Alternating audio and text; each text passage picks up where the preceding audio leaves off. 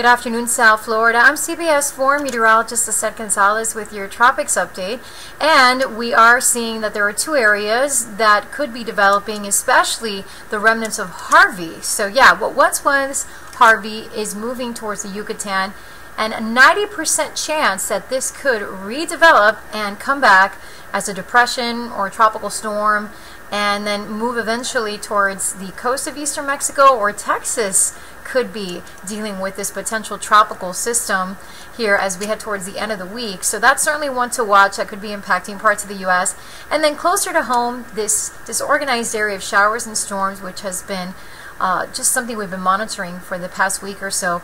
It is moving west-northwest, but the Hurricane Center says low potential, 30% chance of developing into a cyclone. Regardless of whether it develops or not, there's just a lot of moisture associated with this system, and it is going to continue to track across our area over the next few days and into late week. There is a front that's expected to dip down, and that will enhance the chance for storms. So the rain chance will remain high. You can see all the green on the water vapor imagery. We could see torrential downpours and flooding, so stay tuned to CBS 4, and of course we'll have updates right here on CBSMiami.com.